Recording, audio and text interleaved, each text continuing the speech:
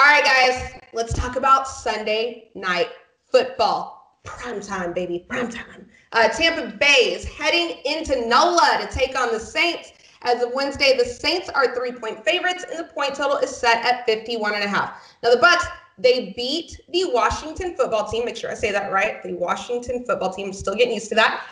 31-23. Tom Brady, 381 yards, 2 touchdowns, another touchdown for Antonio Brown. And then we get to the Saints, right? They beat the Bears 21-9 at Mercedes-Benz Superdome. They cover the 10-point spread, and they are now looking for a 3-game sweep against the Bucs, having beaten them twice already in the regular season. Jeff, Chelsa, can the Saints three-peat against the Bucs, or do Tom Brady and company take over here? Chelsa, I'll start with you. Let me first tell you how many times that the Bucs defense has burned me this season. On paper, they're this vaunted defense that's number one in rush yards per game allowed, but for some reason or another, they still allow points. So I don't think I can rely on them again here. And then they're going against the Saints defense that's number one in defensive efficiency. As you mentioned in the intro, the Bucs have been owned by the Saints, 0-4 in their last 4, being outscored 137-67 in those games. I think the Bucs make it a little bit closer here, but I like the Saints here. Their defense is too good, and they have all their offensive weapons clicking right now. Michael Thomas is back, making Michael Thomas moves, and then Alvin Kamara is doing the things that he's supposed to do when it comes to the run game. I think there's too many weapons. Oh, yeah, and just sprinkle in a little Taysom Hill. Yeah, too much for Tampa Bay, I think, to handle. What do you think, Jeff? How's it going in this game? In pro football, to beat the same team 3 times in one season is, incredible. And now when you consider that the third of these matchups is going to be in the playoffs, so these are 2 really good football teams. But, I feel like Chelsa does. I watch the Bucs defense, and I hear about the Bucs defense, and then I see it on tape, and I just see too many big plays against it. Tyler Heinicke has been with 5 football teams, and he went into that game last week, and he kept his football team within a touchdown of winning that game.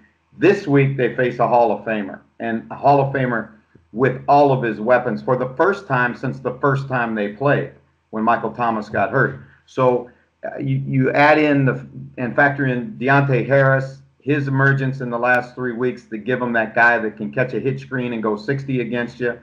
I just really think that the Saints, top to bottom, offense, defense, and special teams, and special teams always play big in this. Thomas Morstead's the best punter of the 2 punters. They're extremely good covering punts and kickoffs.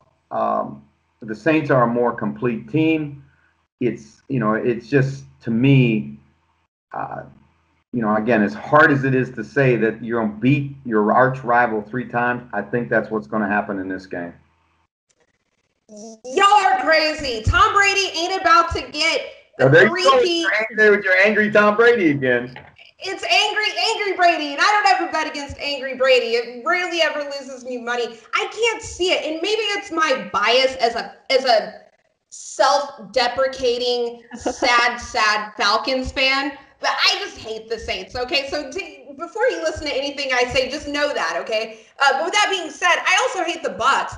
And also, as a Falcons fan, I also hate Tom Brady because of what he did to us in the Super Bowl. I hate everybody in this game. I'd be happy if they both lose and neither one of them advance. That'd be great. But that's not going to happen. Somebody has to win this game.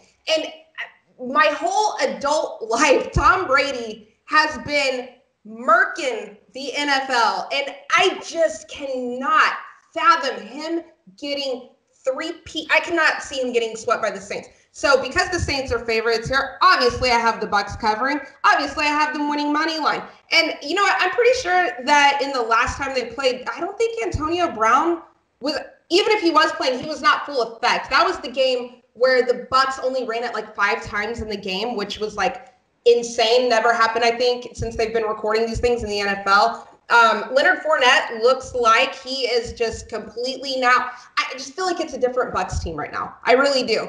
And Tom Brady, he just ain't going down like that. Ain't happening. And that's all. That's my expert opinion here when it comes to this game. Now, everybody, maybe I missed it. Maybe you said it. I'm taking the over, obviously, in this game. Chelsa, are you taking the over?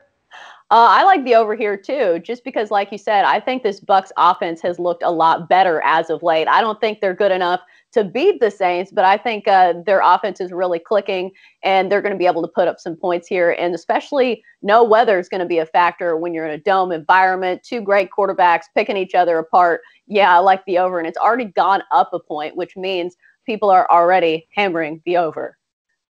Jeff, you taking the over as well? Take the over. There's going to be all right. There's going to that be makes me happy. A lot of points early and a lot of points the whole way through. You know, it's interesting. The deep ball's back in Tampa. Everybody was, you know, having questions in his last 2 years in New England about Brady's ability to throw the ball down the field. And now with Antonio Brown and Godwin and Mike Evans, and I mean, he's got so many weapons at his disposal. They'll push the ball down the field because that's what Bruce likes to do. Yeah, no risk it, no biscuit, baby. This isn't going to be a 38-3 game again. Ain't happening. It's going to be a lot of points scored, so we all agree on that. There you have it, guys. There's our picks for prime time, baby. It's going to be a game for the ages. And as I said before we started the show, it is not often that I look forward to seeing men in their 40s play sports. But this is the exception to my rule. I'm so looking forward to this. And everybody, viewers, bettors, gamblers, everybody, just take a minute to appreciate this game as well, because this very well might be the last time that we ever get to see this matchup again. And I know that historically Drew Brees has won the matchup whenever it comes to him versus Tom Brady. But yeah, just take a moment to appreciate greatness, okay? Because they're goats. They're goats. There you have it. That's our picks. Let us know in the comments below what you think.